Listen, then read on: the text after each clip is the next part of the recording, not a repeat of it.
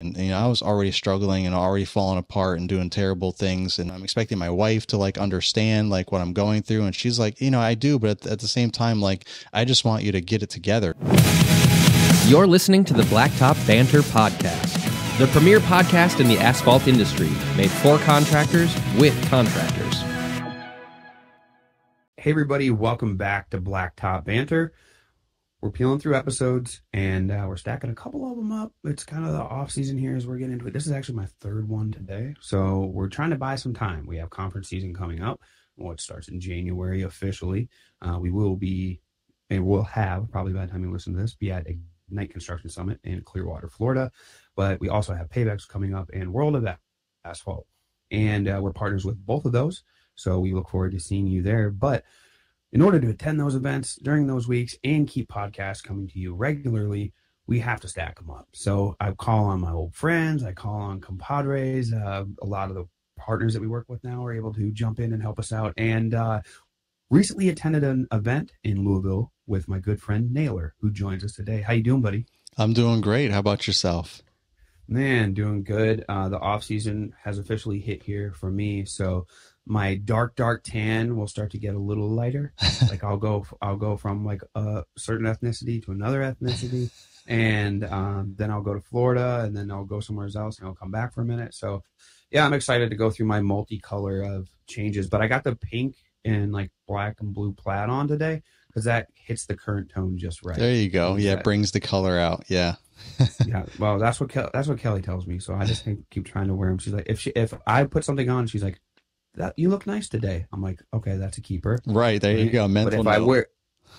I wear the same one around a few times and she doesn't say anything, I'm like, well, this ain't gonna do it. So that gets shuffled to the back of the closet probably. So that's just how it goes. What about you? As far as business goes, slowed down? Yeah. I mean, this is, we're in Virginia, so it's a little bit more extended than further up north, like where you are. And I'm originally from the state of New York, so it was a very short, or a lot shorter, season for mowing and for anything growing anyway, that is, right? But then you transition to snow up there, but I never really did any of that because I was a homeowner up there. But I mean, if everyone up there now that are in business, they can switch over. So down in Virginia here, we don't really have much snow. So, but we can really just try to extend everything out as much as possible. But it's definitely the quote unquote off season, not off peak, slow, all that good stuff. So I try to really utilize this time to focus on all my social media ideas, all the creating content and networking events, for LCR Media. That's kind of where I really focus with a little bit of lawn care planning, like recapping the year, planning for next year. But that's kind of like rinse and repeat at this point. So it's not a whole lot of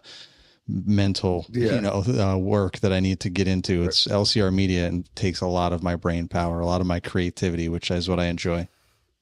Yeah. I mean, similar, like we kind of have the same mirror image of how we do things, right? I mean, you yourself being the creative director at LCR Media and what it brings into the world. Same thing, similar here with Blacktop Banter, me being the host and founder. And when I am creative, I don't know if I'm the director. Chris is directing me nowadays here at Blacktop Banter, but it takes a little bit of a lift off my brain. But same thing. I can do that side. I can do the asphalt West Coast side of it. Really rinse and repeat kind of. We're looking to scale and grow, so it's becoming a challenge again for me, which I really enjoy. But this is the most challenge, right? Creating content, figuring out what we're going to do with events, come with the podcast, do all that stuff. So it was really, really great to catch up with you at one of your recent events there in Louisville, and we'll talk about that here a little bit later. But I really want you to be able to introduce yourself and kind of give us a short bio on Naylor. Growing up, Naylor into the regular world career that you had, and then how you got into lawn care, and then finally bring us back to LCR Media and how that started, because your motivations for starting LCR Media were very similar to mine for Blacktop Banter.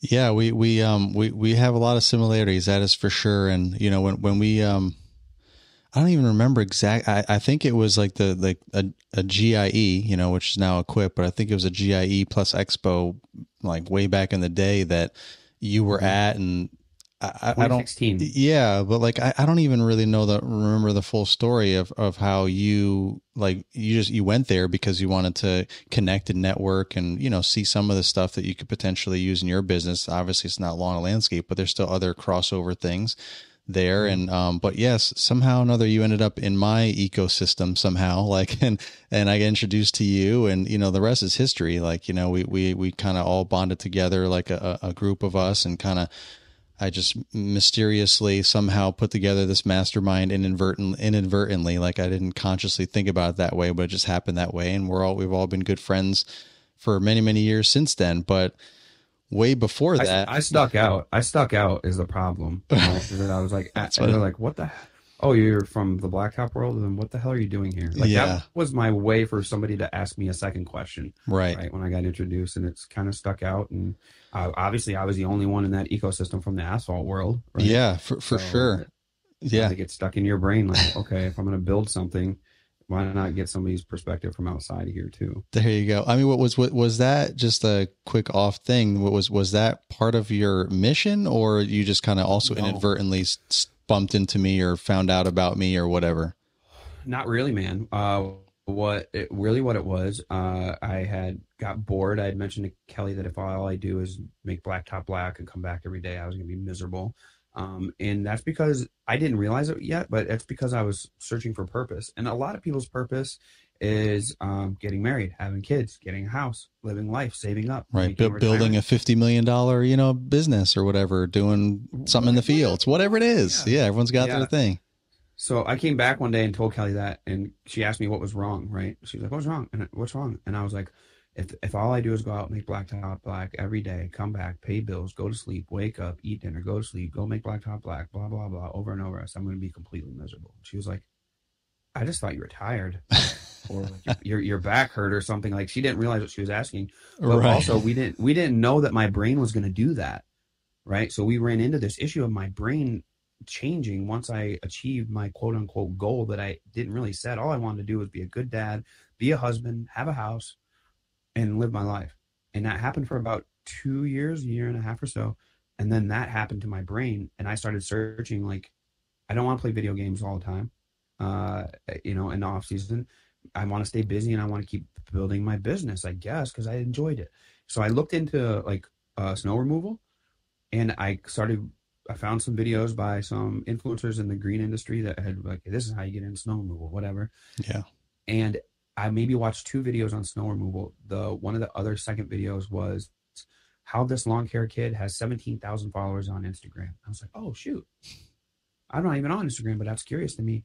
And it literally snowballed down a rabbit hole. And Kelly watched me for like the next 6 months consume over the summer all this content from the green industry. And then I realized there was a community. You guys talked about coming to GIE, and I was like, I literally was laying in bed one night, and I was like, I have to go down there.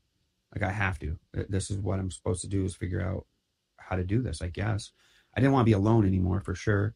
And some of the things that were in my brain, you all were talking about. So I came down there, man. And yeah, there was some, like, there's blowers and weed eaters, and we use that type of shit too. But really the main question I asked everybody was like, how do you guys create this community? And they're like, oh yeah, social media. And I'm like, okay, I guess I need to learn how to use social media. So then that was like, how do you use social media? Well, why are you doing it? Because I want to create a community. Okay. And I was completely, if you remember, like, you barely remember me that first one, because I was introverted so bad. Like, just all I wanted to do was just be there and listen. And I would wait for someone to ask me a question and say, yeah, I put blacktop seal coat down. And they're like, what the F are you doing here? Like, yeah. Okay, that's the intro. That's my shot for the second question. But yeah, I think about if you never would have thought of me, and if I wouldn't have came there, this probably wouldn't exist. It may, but it may be different for sure. Different. For sure. Yeah. For sure. It would have something would have been different for sure. And that's what I believe the most out of life. Like, when people ask me the infamous question, like, what would you, if there's one thing you could change or something, what would it be? Or if you go back in time, or, whatever, all that stuff. I get that's cute and all that, but I don't subscribe to that at all. Like, everything that we went through put us right where we are right here, good, bad, and different. Like, as painful as things were, as joyous as things were, they make you who they are. I mean, I feel like that's like a fact. Like, I mean, I'm not talking about time travel or spirituality or any of that kind of stuff. I'm talking about just like, it seems like simple physics, simple math, like, you are a product of your environment. I mean, how can that not be the case? That just seems like simple logic. But of course, I'm no expert at any of those things, but I definitely, yeah, but you're an observationist though. Oh yeah, for sure. And we have enough friends to observe that, like, the ones who have went through some crap are doing pretty decent if they use it the right way. Right. It's if you don't use it the right way and you Right. try to escape it versus figure out how to use it for your purpose. Right. Like there's a couple paths there. You can Yeah. go with some of that stuff, but for sure. But how'd you even get to this point? First of all, Yeah. let's wind up back. Yeah. Well, I was going to just wrap that up by saying, wow, that was awesome. I hadn't really heard the back story there with you consuming our content over the summer and all that. And that's really cool. So I'm glad things have panned out the way they did for all of us. Cause you've been a big help to me as well. I mean, even when we get all the way back up to this most recent equip, and it was like old times with you and me and Payjack and everybody, but at the rally. But anyway, we'll tease everyone with that. But so, I mean, ultimately, when I was growing up, I was an only child, single mom. My dad wasn't in the picture, unfortunately, as much as I wanted him to be. So I kind of had that missing out of my life. And I had a big extended family, but I didn't really connect with them, as much. They were, further away and all that. And so my mother always worked multiple jobs just to try and make ends meet. We still had government assistant, food stamps, all that fun stuff. And, we didn't live in the best part of town and all that, but she tried to do the best that she could. And, she put me in like a Catholic school, when I was growing up, and thinking that would be better than a public school, and kind of getting stuck in that whole deal.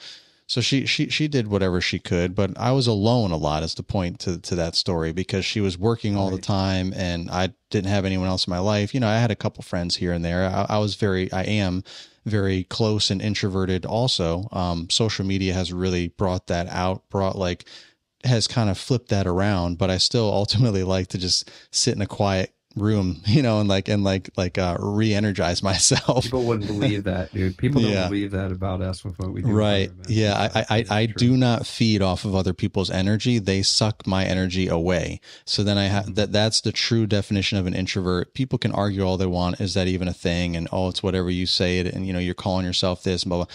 Whatever you want to say about that, there is definitely a clear difference between me and my wife. For example, my wife lives off of other people's energy. She lives off of busy crowds, being involved in everything that gives her full of energy all day, every day. Me, I get depleted. I get migraines. I want to just pass out and go to bed if I'm in that environment too much. So I have to pace myself and learn how to navigate. So that's why nowadays, when we go to equip, you don't see me like constantly at one place all day, every day. Like I'm like zipping around. One, I have a lot of different things going on, but it's also partially by design. In between all those things, when I can, I'm taking little breaks. If I have to drive here or there, no matter what, that's kind of a break too, because I'm usually by myself or whatever. So anyway, so I've just always been that quiet, reserved person that I wasn't the life of the party by default. Like, not that I necessarily didn't have that opportunity. I just didn't really feel comfortable like that. So I had a few select friends. So I just had that kind of that childhood and growing into the teenage years. But I kind of feel like now I always was missing that sense of community, family, friends. I always wanted that, even though I was alone. It's not like I didn't make myself alone. It wasn't by choice. And it's not like I wanted to be alone. Now I did adapt to being alone, and people could think now, like at times my wife was like, well, you like being alone, so it's okay, but I can't stand it. And I'm like, yeah, I don't really like being alone. I just can't be, I just grew up that way by default. And I kind of adapted to that environment to be able to deal with being alone. I don't need constant stimulation, all that. But also, if I do have too much stimulation, then I'm exhausted, compared to other people. So we just did the KM event over in Michigan. Which when you hear this, it's going to be a while back. And I called Kelly afterwards. Like, I was on my own out. She's like, what's going on? I'm like, I feel completely alone. And she's like, you were just surrounded by like a bunch of people. And I'm like trying to like decompress and figure it out in my brain. I'm like, I just don't feel like I belong here. Like, I want to be like, not that I want to be alone, but I just feel alone. And sometimes it's easier to be alone when you feel alone, because then it makes sense. Right. Versus like being alone around a bunch of people, you're just like, what is going on here? Right. When you're actually alone and you feel alone, you're like, okay, now this kind of makes sense a little bit, but Yeah. it's hard. It's a hard dynamic to express and get across to people and have them understand. But knowing that there's people like you and I there, and it's like, okay, you're not weird. It's just how you're built. And that's okay. Yeah. I mean, I'm a big believer. There's like two different types of people, two different human beings. There's the ones that are like us, that are like, kind of reserved and get depleted if we're, giving too much of our energy out. And then there's the ones that feed off the energy. Neither one of those things are good or bad. It's just the way it is. Human beings were created that way for whatever reason. So, and you just kind of roll with the punches and figure out what you got to do. You and I both take a day or two to decompress afterwards, right? After these big ones. Usually after our events, like at the Galt House, you and I just hung out and everybody here a while back. Yeah. And, yeah, and I that's what I was doing after this event. It's not anything. It's just like that's been my natural defense of like, okay, I'm exhausted and I have to think about some stuff. Right. Decompress. But growing up like that, you go to school, you're around people, you get into a standard career, which is being in charge of people and around people, having right. people and all that stuff. So you navigate through all that. Talk to us about that a little bit. Yeah. Well, so I mean. So that I think that's kind of like the seeds that were planted of me being alone and kind of not necessarily wanting to be alone, but adapting and dealing with it, but ultimately still wanting, longing for friends, community, family, and all that. So that was kind of just in the background planted. Now looking back, realizing that because of everything I've done since then, and that was just kind of germinating the whole time. But then in college, I was just looking for a part-time job like just about anybody else. Right. And I just did the whole retail thing because that was easy. And I started working at the Gap was the first place. I just went to the mall and was dropping off applications everywhere one summer. And they're the only ones that gave me any kind of attention. And eventually I got the job for the summer. And then I transferred to the one where I was going to college. So I basically continued like working for the Gap, like I didn't stop. Like I just kept transferring from, my home store to the college, back to my home store. So every break I was at a different store. So I quickly, just kind of became, I guess, known and like with both stores and within kind of like the ultimate ecosystem of that general area. Cause I didn't go to school too far away from there. It was like a couple hours from there. So I think they were two different districts, but they were still kind of connected enough in the same region. And I just kind of quickly got identified with having leadership skills and, asking if I wanted to do this or that. And I was in college, so I wasn't really trying to get too carried away, but like I was like a head cashier or something, like different things like that. And I was like, all right, cool. I mean, to me, it was just like more money and I was getting, getting some attention and I'm like, all right, cool. Like people recognize that I'm doing a decent job or whatnot. But then I really kind of, realized when I finished my 2 years, like I went to community college and then I was going to then I did transfer to a 4-year college back home. And, but in between I was like, I'm going to take a year off. And everyone was like, oh, don't do that. You'll never go back. At least at that time I was hearing a lot about that. It's hard to go back if you stop, but I'm like, whatever, I'm just going to do it. I'm going to do what I want to do. So I took a year off to work full time, and say like I wanted to save up money. I wanted to pay off some of my college debts and save up money for a new car or for a car. Like I just had some bummy used, vehicle that I was able to seize the opportunity. That was another, early, I'm like the most opportunistic person a lot of people have probably met in our realm nowadays, but it started from way back then. I just kind of had the knack for that, a knack for networking, a knack for seizing the opportunity and getting the most out of it and all that. But so anyway, I just wanted like a real good vehicle. So I wanted to save up money for that. And so I took that break in college so that I could work full time at the Gap and see if I could. What vehicle was it that was really reliable? Oh man, really reliable. I don't know about that, but it was a minivan. Right. Yeah, it was good times. It was a used minivan. And, I got a lot of looks whenever I'd pick up the girls. Yeah, it was. Yeah. Dude, I knew it, dude. You've been locked into Toyota forever. You're still locked in. I know for sure. Funny. But yeah, I got a lot of looks from the parents when I'd pick up the girls for date night or something. And I'm like, oh man, come on. It's not like that. I'm not trying to I don't have a shag van. Like I didn't deck it out. It was just, just a regular kids. Maybe they just figured you had a few kids already. You had to haul around. Maybe, everyone always said I was more mature than my age at the time. So, whatever, kids will do that. Kids will do that to a young man. Exactly. 3 or 4 kids in college will do that. Exactly. Exactly. Oh man. Yeah. So anyway, I just took that year off, but doing that made me, rise through the rankings quickly within at the Gap at the time at retail management. And then I did go back to college and all that. And I was still a supervisor and wanted to get higher and higher, because then at one point I realized, okay, I feel like I have a career here. Not that I want to spend the rest of my life in retail, but I mean, I met my now wife, and I'm like, okay, well, I mean, if we want to have a life together, like we're just like, oh, let's get an apartment, like starting all these little steps. And I'm like, I need to figure out what I'm going to do with my life. I need some sort of financial stability and a career. And at the time, retail management seemed like it was the thing, because I was going to college for art. I'm an artist, which now will make sense to a lot of other people. Like that's why I'm so creative, because I have a creative mindset. I'm an artist. I paint, draw, sculpt, all that kind of stuff. I visually look at things differently and interpret them differently and make it a reality with my hands, and my mind and all that. But so I was doing that, but I didn't really see what I was going to do with that. Like, where is that going to take me? Am I going to be like a college art teacher or a professor or a high school art teacher, which that's disrespectful. No one respects the high school art teachers. So I think I'm going to have to stick with college if that's the case. I'm like, then there's a ton more schooling,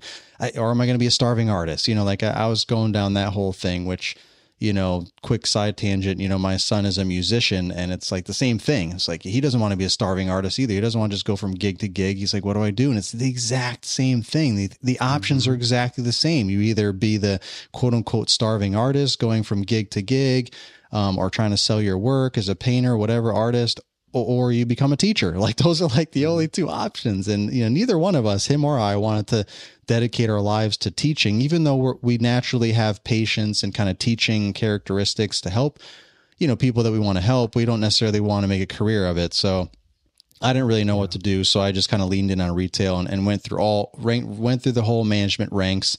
And, eventually was a store manager, not at the Gap. I started going to a couple different companies to make more money and more opportunities, bigger box department stores, things like that. And, but my life started going one way and retail management was going another way. We got married, had our first child and got a house and all these things. So obviously financially, I still needed that stability, and I was making good money over the years. And when you go from to another company, they're usually trying to recruit you and give you more money and all that. So I was making good money, but my quality of life was going downhill. Like as a single young college guy, it was no big deal. But when you have kids and, you're missing out on things with your kids, like my wife's like, oh, our daughter just crawled for the first time. I'm like, dang, like stuff like that was not cool. Like there was times where I literally I would not see my daughter for like 48 hours because she's a baby and she sleeps a lot. So I would leave early in the morning to go to work,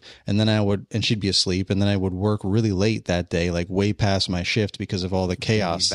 She'd be back asleep, and then I'd have to leave the next morning, and she'd be asleep again. And then if I could get home in time the next day before she goes to bed, I might see her for an hour or two, tuck her in, and that's it. So it was crazy. It got to me fast where I'm like, this is not where I want to be, but I still stuck around for years because I didn't know. And then we had our son, and then I missed all types of stuff. My wife, we were getting like the cell phones that you could take like, choppy pictures and videos of, and I'm seeing these clips of my son walking, and I'm like, man, I'm missing out on everything. It's ridiculous. So all this stuff just kind of marinated and started breaking me down, and I just kind of started falling apart, like mentally and emotionally, because I wasn't there for my family, and I wasn't really enjoying my life. Anytime that I was home, I was exhausted and just kind of a shell of myself and probably depressed, like just not present is what my wife used to say. I wasn't present those times. Yeah, Kelly would say that too, right? Like especially even with Wisco, like Wisco started to demand so much of my time, and I spent so much time on it that it did that.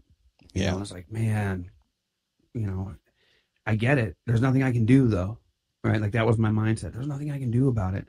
until we started hiring people on and doing different things, and we were able to do something about it. But how does that transition then to where you start doing your own thing? Yeah. So then I've always, when we got our first house, I just stumbled upon my joy for lawns and lawn care and all that, because we had to kind of like start a lawn from scratch. We had got a house built, which was a crazy experience, but at that time we felt like that was the best option to find what we wanted. We couldn't find like anything used what we wanted, where we wanted it. So we kind of just found like a new neighborhood that they were building houses, and we're like, hey, let's give that a shot. And, new homeowners and building a house is kind of crazy, but, up, not here in Virginia, up north, like I said, I'm originally from, but so I just kind of got a green thumb by trying to figure out how to grow grass, for our own property. Okay. Go in the big box stores, there was nothing on the internet. The internet existed, but it was like Facebook was just popping off, but there was no lawn care, anything out there on the internet. It's very antiquated. So there's no learning, no anything from a homeowner or a professional. So I was just going to the big box stores, reading the, bags of the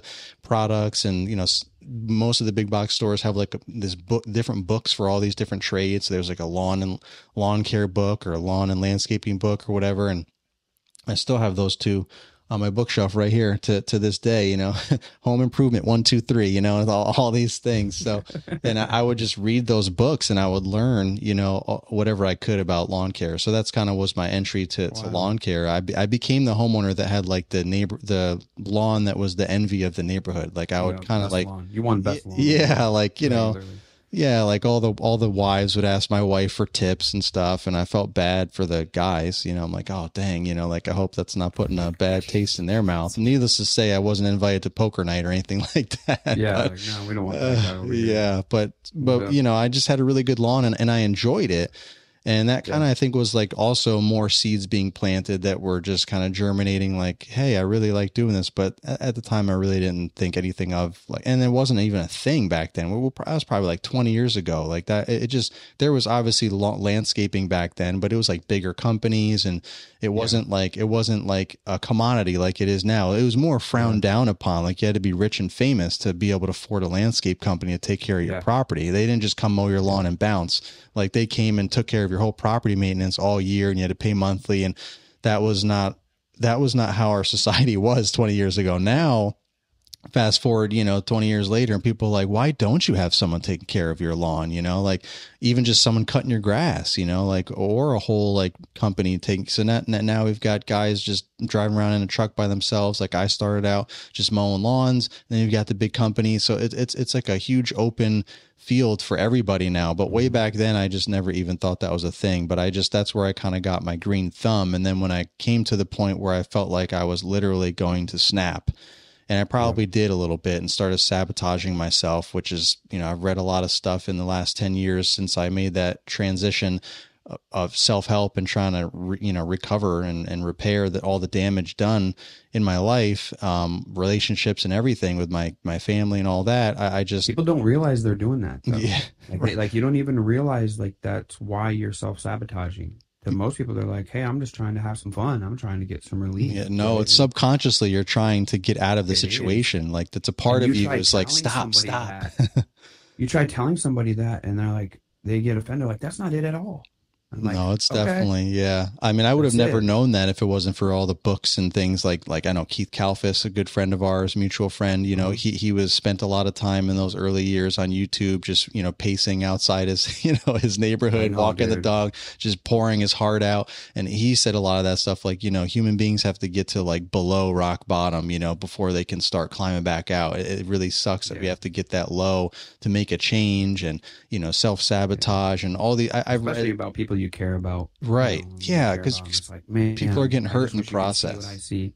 Yeah. Mm-hmm. Yeah. So it's then that was the trigger. Yeah, you end up getting into starting your own business doing that. Yeah. Well, I mean, I literally just came to the point where literally I was sabotaging myself, and I was doing things that I would say I regret, because I do, because it hurt people, but at the same time, like I said before, it brought me to where I am today. Unfortunately and unfortunately, for the collateral damage of all the things that happens to people when they get caught up in these things and get in their bottom, you know, whether they have an addiction to something, you know, like substance abuse, like all the different things that people get caught up in going through this turmoil, you know, and hitting on their way down to rock bottom, you know, and then you got to repair all the damage. But, you know, I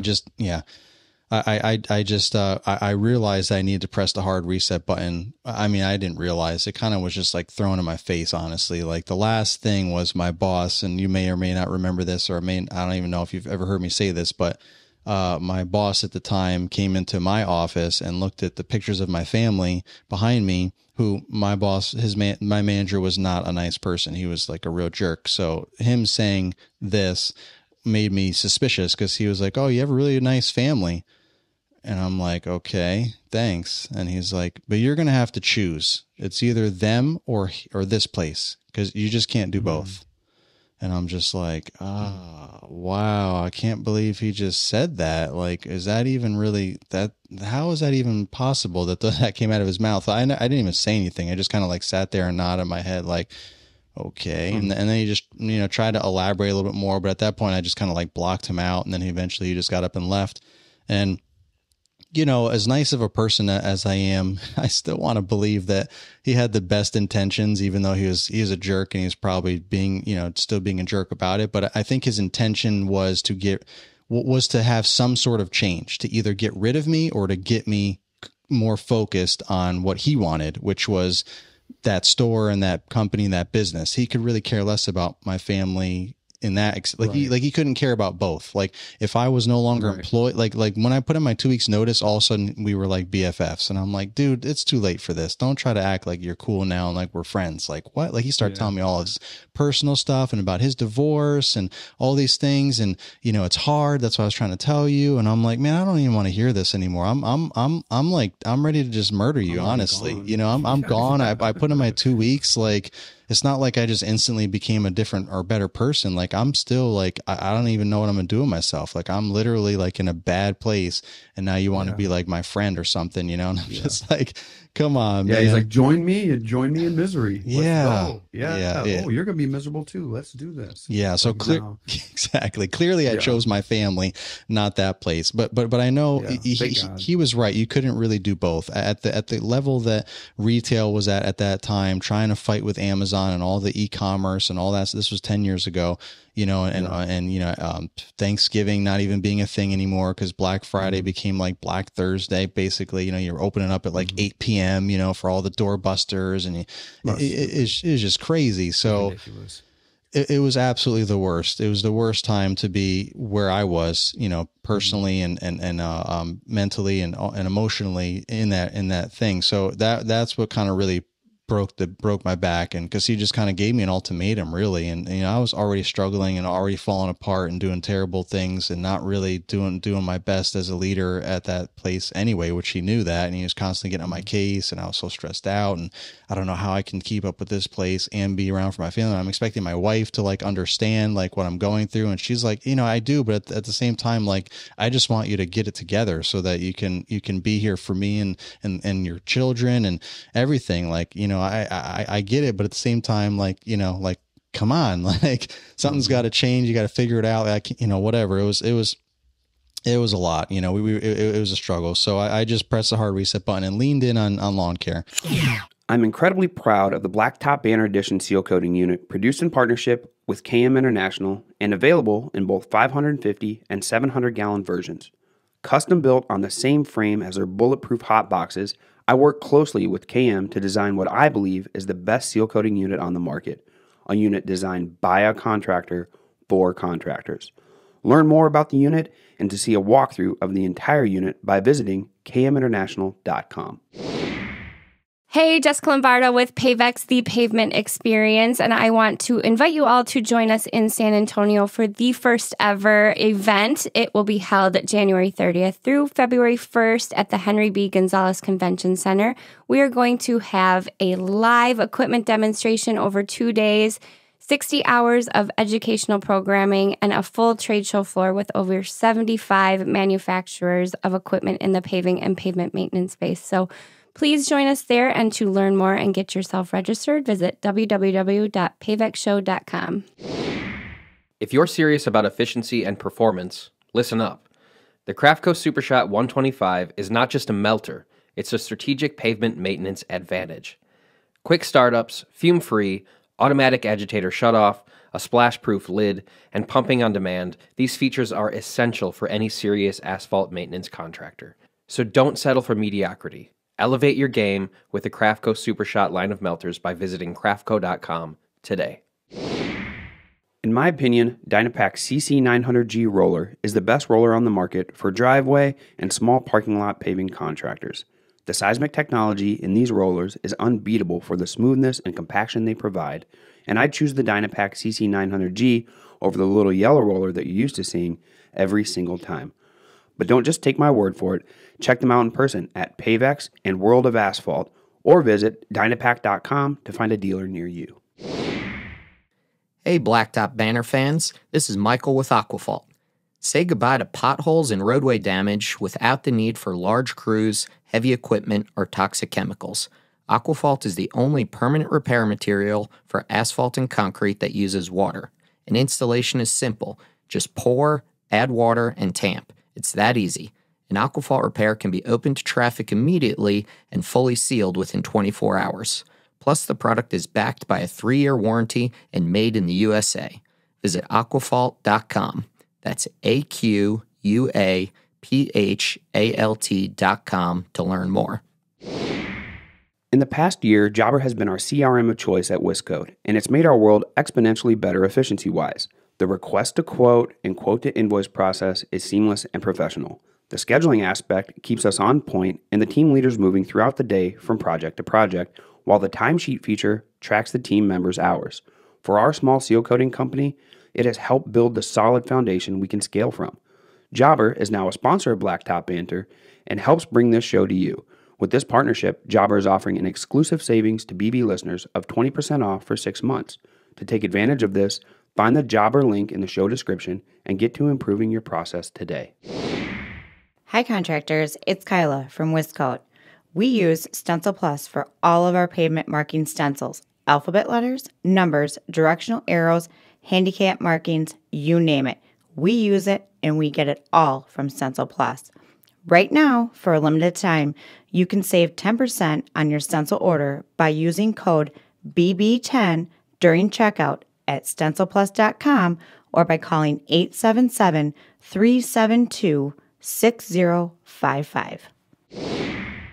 Contractors, you need to make it easy for potential customers to reach you. Get a custom phone number from the 800 Pavement Network and plaster it on the side of your trucks and rigs, and I guarantee you'll see increases in leads and jobs booked. Get yours by calling 1-800-728-3636.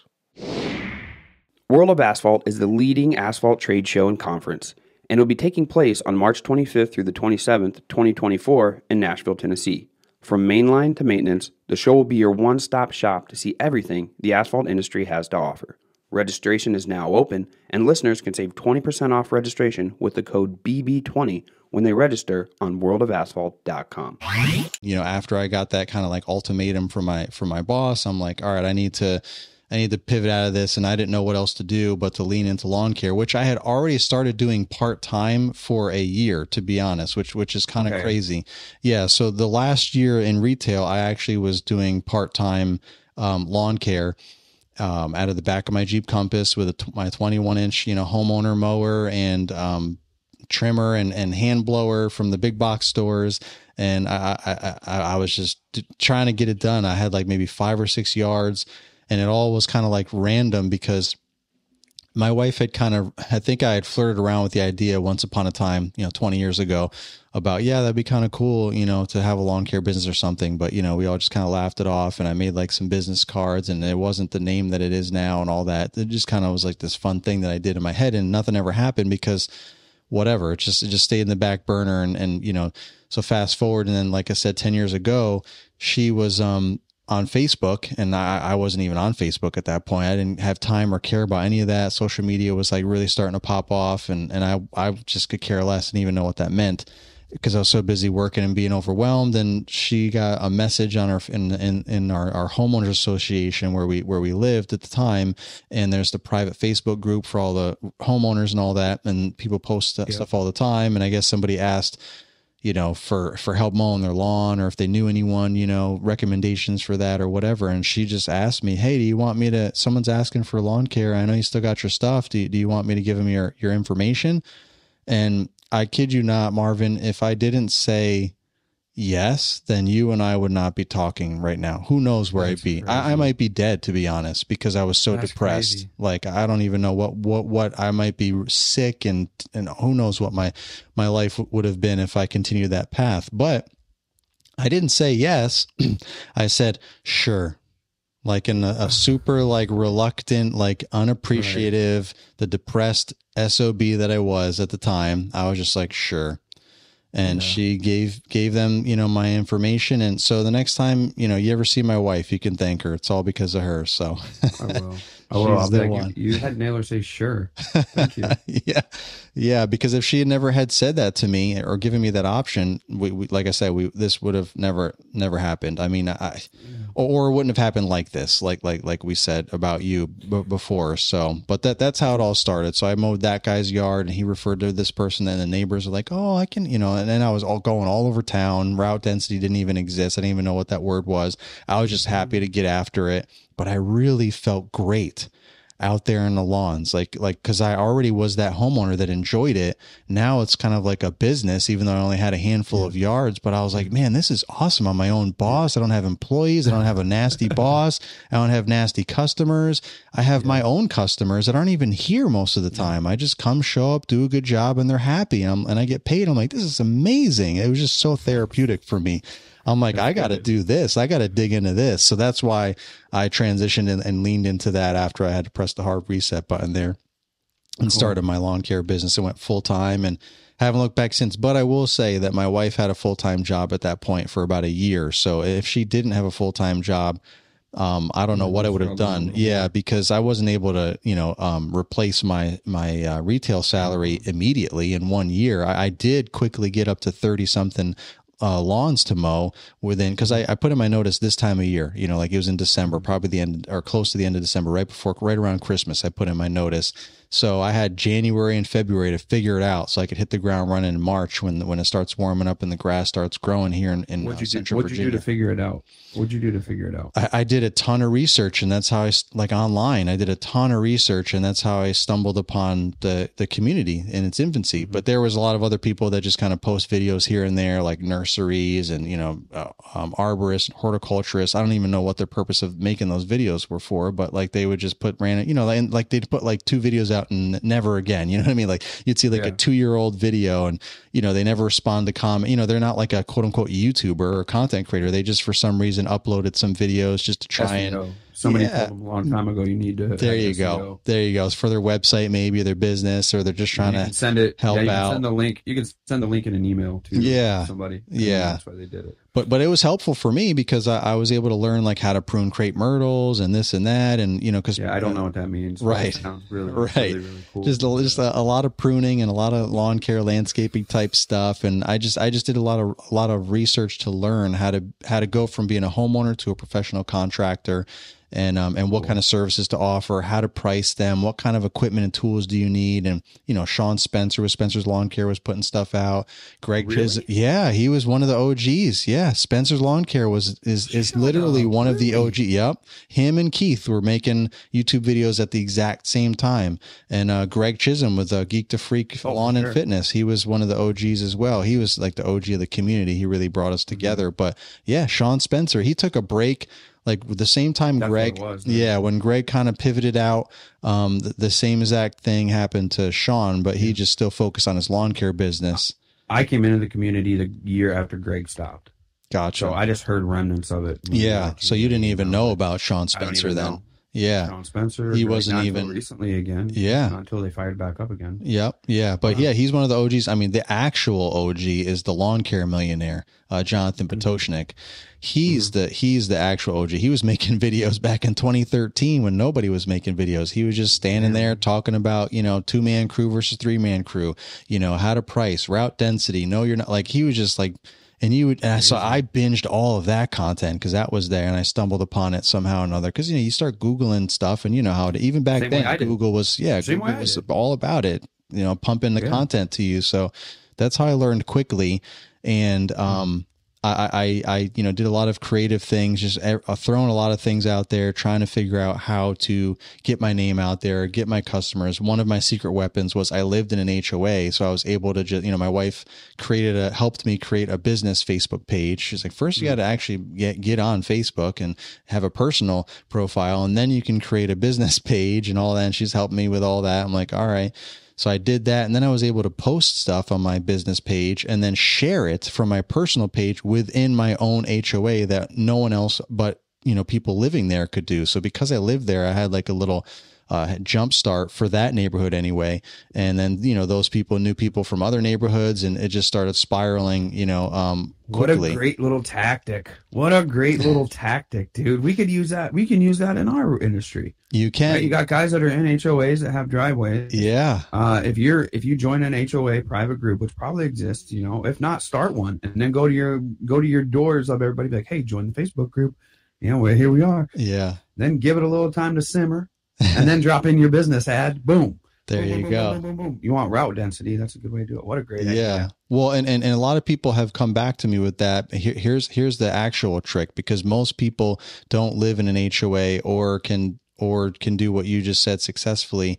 The easiest thing to do is, well, one, there's a lot of public Facebook groups that are generated around these neighborhoods. So you just have to kind of go on Facebook and start typing in the search, like different neighborhood names and things. And you can find some of the like buy, sell, trade versions of these groups.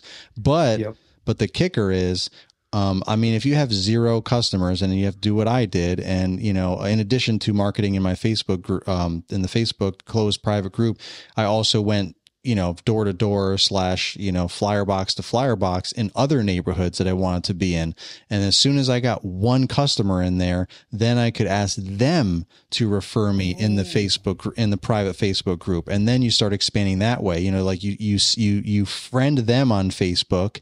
And then you ask them to follow your business Facebook page. And then now they can see all your posts. And then you can easily ask them, hey, can you share this post in your private Facebook group? Yeah, absolutely. And you can even offer incentive. Way better than a review. Yeah, exactly. Way better than giving me a review on Google. Exactly. You can offer them incentives. I'll give you a discount off of the next service or this or that, or a gift card or whatever. But most of the time, people are just happy to do it for free, because when you have good customers, clients like that, they become very loyal. You become friends, and it's all good. Yeah. You do good work for them. They're going to do good work for you, right? Technically, which is referring you to their neighbors or their family or whatever. So that's how it started to take off quickly, was those few things that I did right away. I got a magnet for my truck, door magnet, just so that I could have my logo there for people to see. And, of course I had a uniform, like a shirt, a polo, that kind of changed off and on over the years, like the colors and the types, a polo or a t-shirt or this or that, but the logo was always the same. The business was always the same. So there was always that. And I just tried to stay consistent with the branding, and just constantly, every time I could level up, I would, when I got an enclosed trailer, I got that all lettered up. So it's this huge rolling billboard. So every time I was driving through neighborhoods or in front of someone's house, people always just saw Clean Cut Lawn Care everywhere. And that just sticks and sticks. And people, start, all of a sudden it just becomes, you become like a household name. And I mean, the best thing that, when you have good route density, when you're like really, really packing in all of your accounts in a small area to really build that density, is when you meet someone for the first time, whatever it is, whether it's at your kids, school function, you're talking to other parents that live in the same area, obviously, or, someone that reached out to you for a quote, when they say, yeah, I see your trucks everywhere, and you only have 1 truck, that's when you know you've done something done a good good. job. Yeah, successfully with that density, because you're just there all day, every day, and people think that you have multiple trucks, but really you get so much work in a small area that you're just constantly driving around, and they think you have multiple trucks. So, and again, that becomes, top of mind. And one time someone called me from out of town, or they were moving from out of town. So they asked their private Facebook group that I wasn't in, another neighborhood that we now have the most yards out of any of the HOAs that we're in, which we only have 3 HOAs, and all of our yards are in those 3. Like, we were almost up to 100 yards a couple years back before COVID, within just 3 HOAs. But that third HOA, she posted in Facebook, "Hey, we're moving from Jersey.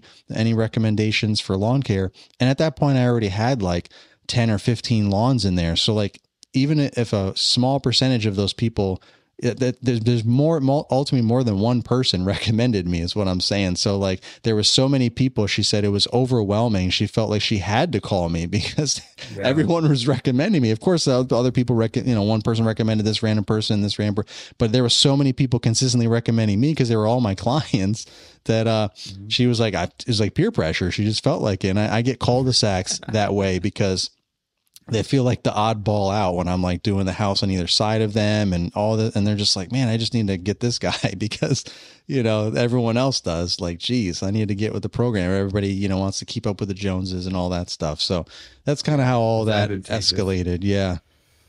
So when was the first time you made a trip to GIE?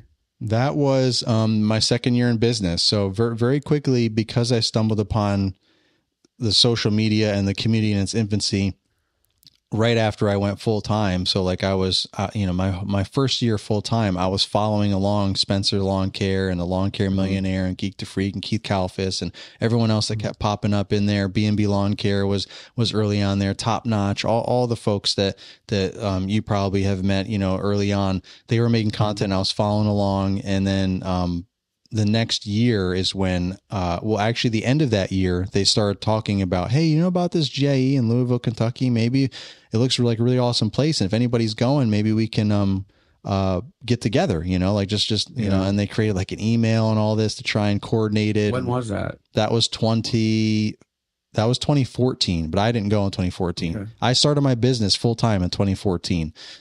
So that's why I'm saying 10 years ago. So it is 2013 was when I kind of thought about the idea, but 2014 was like the first full season. So, but 2015 is when I went because I couldn't go the first year. A lot of people didn't go the first year because it was kind of last minute. I was just trying to figure this out. I didn't have any money for that or whatever, but I watched all their videos and I was like, oh man, I really gotta go next year. So I had a whole year to prepare for it. And I told my wife about it. She's like, yeah, I know you want to go. Let's figure it out. Put money aside and all that. What year was the first rally? Well, the first meetup was 2014. That was how it all started. Was Geek to Freak and a couple guys like Spencer wanted to go to Louisville, go to GIE, get together somewhere, and they went to the pizza place down the street, and like 10 people showed up. I went to the last one at the pizza place. That was when I took it over in 2016. Yep, I went to the very last one at the pizza place, and then the next year was at the Mega Caverns. Yeah. So whatever year the very last one was, that was the first year that I went. Yeah. When was that? That was my second year. No, that was 2016. That was my second year. Yeah. Okay. Cool. Yeah. Dude, I thought I was super late. I thought you guys had been doing this like forever. So really, like you got in the ground floor because I got in like 1 year after all you started doing it. That's when I came in. Yeah, because it had gone on for 2 years technically before you had went there. But the first year was so small that it was so whatever. Because it's crazy. So that the next year we all went. And in 2015, but there's still only like 50 people there. We could play cornhole and all kinds of stuff outside. We could just have a good old time. Yeah. Think about. That's crazy way to think about. Because you were there, it was packed. You couldn't even move. It escalated quick. I was going to say it escalated very quickly then because I was like, dude, it must have took forever because it has taken me a long time to build it where you were fortunate enough to come to Blacktop Banner kickoff event last year. Right. Yeah. That was amazing. And you were like, yeah, you're like, whoa. And I'm like, yeah, it's only took me this long to get to this point, right? And then for me to realize just now that I got there like year 2, year 3, and where it was, and year 4 we were at the Mega Caverns. And that I would say is on the scale with the kickoff event that you seen last year. It took me 7-8 years, so I had a double. So I always say that we're half the time behind the green industry in the asphalt industry, and that proves like that's about the same timeline when it goes there. But you took over and was like, dude, we have to do something. It's getting way too big for the pizza place. Like, I didn't even get pizza when we were there. Right. I was like, I'm just going to stand here and look at a few people that I know. Yeah, that's crazy. And I went up and tried talking to people, and they gave me cards, and they're like, here you go, email me. Right. And I'm like Stan. Whatever. Yeah. Cool. This is cool. This is completely not. And Keith tried pulling that on me. I called Keith out on it at my event the other day. Yeah. And but he did chase me down because I handed him his card back. Like, that's funny. Dude, he handed me a card and was like, you know, I've done a lot of research trying to figure social media and stuff out and whatever. And I went, here, dude. And he's like, you know, go online, you can see whatever. And I was like, yeah, dude, just take your card back. And I left. And then he chased me across the parking lot before I got my truck. And he's like, why'd you ask me that? And then I gave him my synopsis of the world, dealing me a raw hand and how I feel like I could be a lot better and I want to be the best version of myself. Yeah. On here and asking these questions. From then on, I had him. Yeah. From then on. Yeah. Once you talk his language, that's it. Yeah.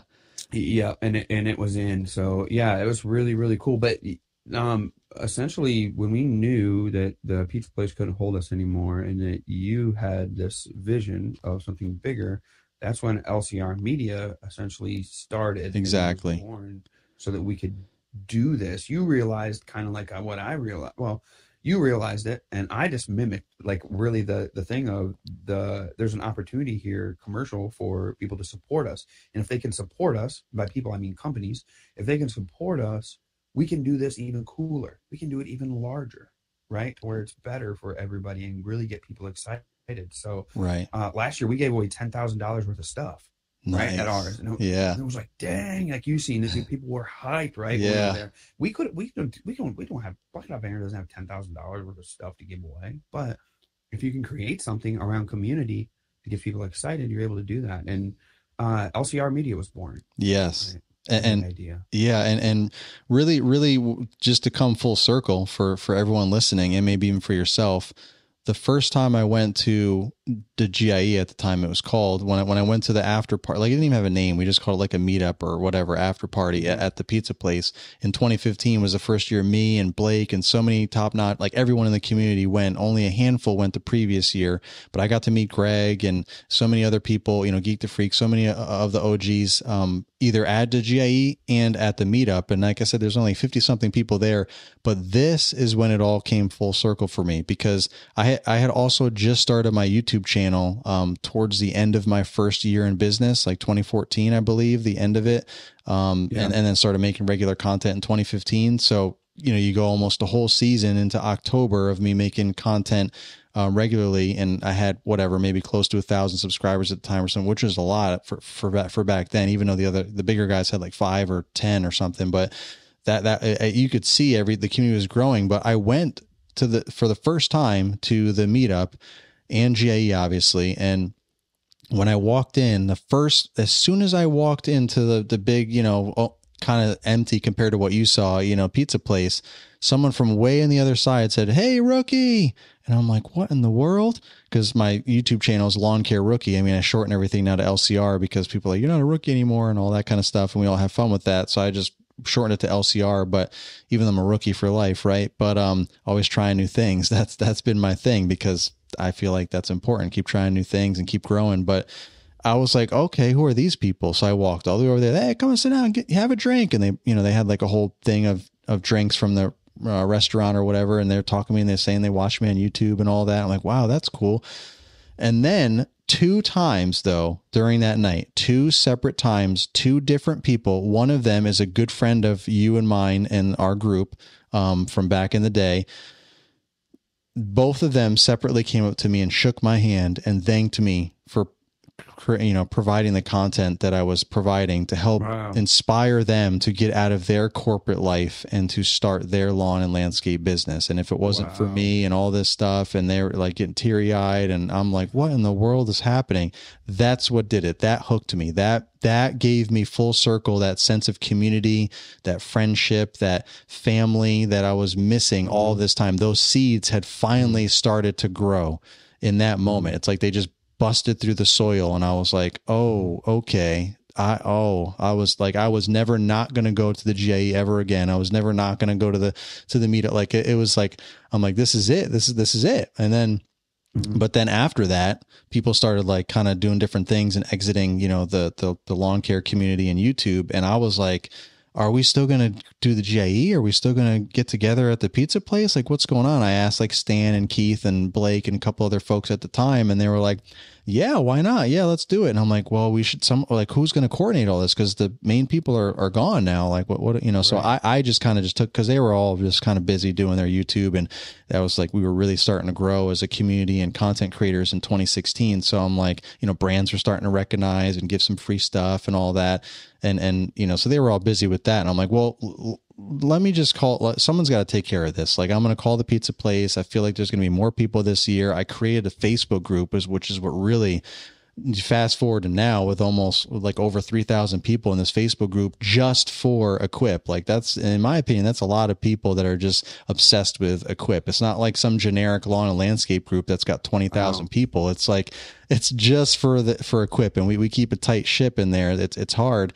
People try to post random other stuff, and we just try to keep it focused on Equip. But I wanted that to be a hub. My vision for that Facebook group, Road to Equip, was to make it a hub of communication for the whole community, because with all the different people, making YouTube content and new people coming into YouTube and all the other platforms that were popping up at the time, like Periscope and live streaming was becoming a thing, and Instagram was becoming popular, and Snapchat popped up, and obviously now TikTok and all these things. But I'm like, there's so many different channels for people to communicate what they're going to do at Equip that it's hard for people to know who's what. And it was people were always asking, oh, do you know if Blake's going to be there, or is Top Notch going to, where's Top? It was just a lot of confusion. I didn't even know where half the things were going on. So I'm like, let me just create this Facebook group to make a hub of communication, and we can streamline all the communication, all the meetups, all of this. I'm coming in this day, that day, and it's taken on a life of its own, which is awesome, because now people are helping each other. It's not even about like YouTubers or whatever, content creators. It's all about the community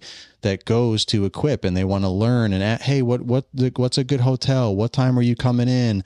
Who's going out to dinner, and when and where? If it's not, if it's like super early and there's not an actual event already scheduled. And so it's really taken off. So those two things really is what catapulted everything. And then I started asking some, Stan helped me, partnered with, he referred Echo and some other brands to me to maybe potentially work with for the meetup, which we then called the YouTube Rally, or the Rally, because a brand, Skag, had reached out to me and a couple of us on the Facebook group, because they just knew we were admins. They didn't know who was responsible for anything, and they wanted to know if they could be a part of our community. They thought it was cool. They wanted to know if they could come to the meetup and give out some stuff. And I'm like, sure. And like, we want to make custom hats. What do you call this meetup so we can put it on the hat? And I'm like, I don't even know what to call it. Like a meetup? That sounds kind of lame. Like, we got to have some sort of name. So, you, me, a bunch of us, we kind of talked about it, and we just kind of came up with the Rally, the YouTube Rally. So that's kind of where that was born as well. And it's just grown year after year.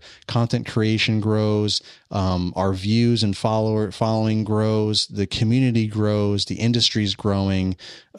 GIE became Equip, and it's growing by leaps and bounds. It broke a record attendance the past 2 years in a row, up to 27,000 plus people that showed up. I remember when they were only getting 20,000 people, and we were like, that's crazy. So they're just exponentially no rain bigger. outside. No rain outside helped out a lot this year. For sure. For sure. Yeah. You remember that year we were there and the thunderstorms went and like the power went out on the inside, like half of the Kentucky Expo Center. We were like, damn, this is going to be a tight one. But we still had a great time. Yeah. That's what the thing is, that community has made it such a great time. Exactly. Every time. And the community has been the basis for LCR Media being able to expand and do some different things. So, right. I want you to talk a lot about, if you can, you know, I talk a lot, but talk about some of the events. That's kind of my MO. Like, the Lawn Care Millionaire said when he was speaking the last event I was at, he was like, I don't do anything short, because someone was like, can you make it short? And he was like, I don't do short. That word doesn't exist in my vocabulary. Yeah. So tell us a little bit about it though, because you have a couple events coming up. I really want to try to get to the summit. I'm going to super try to squeeze it into my schedule and make it work. But tell us about those events that you have coming up, please. Yeah, absolutely. So as we know, so the rally that was kind of what started all off. That's what gave me the passion to keep growing.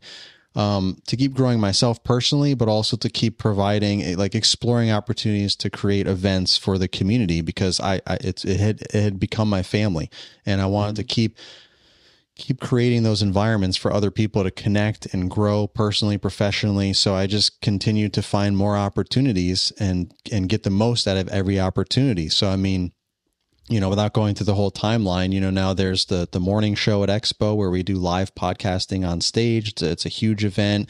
Every year it just gets bigger and bigger. Last year they added 100. Last year it was standing room only, double row, wall to wall to wall. And then they added 150 chairs, and it was again the same exact thing, standing room only, wall to. So they estimated over 600 people.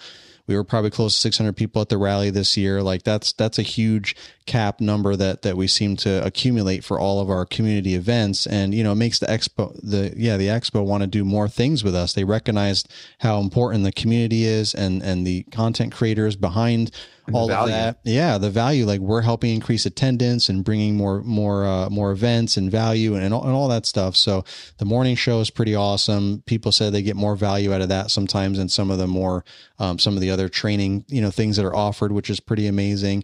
And there's, you know, Pod Row has been kind of a spinoff that I've been doing, where we get to some of the different trade shows, and we get a bunch of podcasters together, like Paul James and the Green Ship podcast and myself and some others. And we get together and we just podcast, you know, from several different booths or location. And we just podcast with attendees and some of the speakers at the event, and, you know, like some of the vendors and so on, and just get a lot of great content helping to share motivation and inspiration to everyone listening, as well as for us personally networking and growing the community. For me personally, it's all about networking with you and, you know, Eric Triplett, the pond digger, and all these people from different verticals within the service industry as a whole, so that we can keep growing the community from just beyond the lawn and landscape aspect. That's kind of like my ultimate goal and mission. But first I was trying to make LCR Media the household name within the lawn and landscape community and have all the biggest brands and equip know. And I've definitely achieved that with all the different events and content creation and collaboration. Right. But then, so Pod Row was kind of that. Podcasting, as you know, we're on a podcast, right? Podcasting is kind of like the big popular trending thing right now. It's been around for a long time, but we're on another uphill wave here that we're riding, and trying to get the most out of it for everyone's benefit, so we can all learn and grow together. So I keep creating events for that. Like I took Influencer Live and made it, instead of just a live panel on stage, we turned it into the morning show where we're podcasting live on stage, and the audience can still ask questions, and it's all recorded, and it's all cool for everyone involved there, and then after the fact listening to the episodes that we upload. So there's all that. And then you know, like I said, we have the rally that kind of keeps evolving to bigger and better venues and, you know, bringing everyone together and having a good time. Pod Row is kind of different events, different trade shows that we're at. And then the podcast summit is another one that I started as well, because we were always going to different events and podcasting was always in the background. We were always like, you know, meeting up in the hotel lobby or a hotel room or something and trying to bang out some podcasts with the people that were there. But it's like it was always in the background. So I wanted there to be an actual event where podcasting was in the foreground, and we could actually focus on that. So Podcast Summit is that. So last year it's been 2 years going on 3, but last year was at the Almonds, Caleb and Brittany Almonds' new shop, which was epic in Ohio, I think, like where Carroll, Ohio, I think. But anyway, you know, like, people probably don't even know. Some people might know what I'm talking about, but anyway, it's in Ohio, a great shop. We had the podcast summit there. a lot of podcasters showed up, and a lot of people came, like over 40 people in our community came to the Almonds to meet us and hang out with us and get on our podcast. And it was just like a whole day of just networking and fellowship. And we had a good time, husbands, wives, kids. I mean, I got like 12 episodes and I was the host. I'm like, how'd that even happen? Yeah. Caleb got like 16 episodes. We're like, I don't even think he ever came out of his studio. He just had like a catheter and was just going to town or something, Brittany was just feeding him snacks all day and water, and he was just banging them out one after another. Cause he's like, man, I never have time for this. So I love these kind of events because I can just batch all of this great content and I don't have to like scramble the night before I have to upload an episode to make something. So that was that. And then it's just kind of evolved to what, from, personally, I've talked about behind the scenes back in 2019, I really wanted to create my own live event that was like kind of standalone, that didn't necessarily have to do with podcasting or equip or anything like that, which is the LCR Summit. And before I got to really like evolve the idea, COVID happened and, kind of shut everything down in 2020. I'm like, all right, well, that stinks. So I just kind of put that on the back burner. But since then, people still managed to get some events, to birth some of their events, like Brian Fullerton's event, and some of the older events, kind of resurfaced again. And so here I am trying to bring my idea of the LCR Summit to life instead of it just being an idea. And it evolved also. With time, everything evolves. During COVID is when I created the morning show. I went from the Influencer Live to like, well, that's because I started my own podcast. And I'm like, wow, there's a few more podcasters now other than just Paul and, the Lawn Care Business Success, Julio Tomei up in Canada. Like there's actually like a bunch of people like, Brian and Caleb, and everyone's starting to come up with some good podcasts and, within the green industry, lawn and landscape industry. And so I'm like, well, let's highlight that. I want to ask you a general question. You've had a lot of experience in life at this point, ups and downs, highs and lows, built things, tried things that didn't work. We adjust and we figure out something else. An overall piece of advice that you would give to anybody, I guess, what would it be? Like, what is that general theme that you've discovered? Yeah, for me personally, which I think could be helpful for anyone, and I said this on stage the morning show this past Equip, was at this point in my life, I'm really learning to take my past insecurities and turn them into my future strengths. So like, people always say I talk a lot, and they would say that in a bad way, like, oh, you're so long-winded, you talk a lot. I was, okay, cool. Well, I create a podcast. Now I'm on stage, talking in front of people. And I've gone to speaking events. I have a live podcasting at the morning show. Like I'm just leaning into that. Where can people catch up to you online, Naylor? Well, I mean, I'm everywhere. A Lawn Care Rookie LCR. If you just type in Google LCR or Lawn Care Rookie, you'll see all my stuff, YouTube, Instagram, my podcast, the LCR Media podcast, Facebook, Snapchat, TikTok, Twitter, all the things. Fans. Yeah, not that. But I try to stay on top of all the social media things that pop up. So. Yeah. All right, man. So for myself, Marvin here in the studio, and Naylor Taliaferro with LCR Media, this is Blacktop Banter.